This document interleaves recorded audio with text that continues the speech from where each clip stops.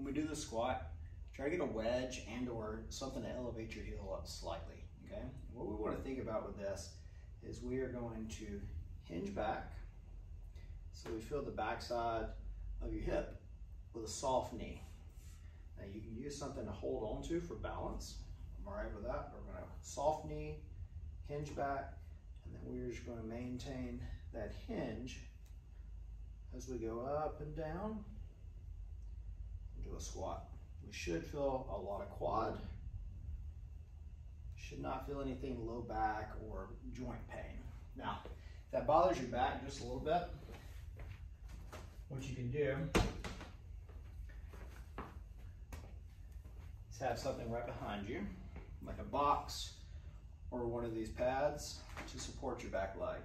And then what we'll do is soft knee, hinge back, and then it's just going to be a single leg squat, maintaining your hinge and filling your quad.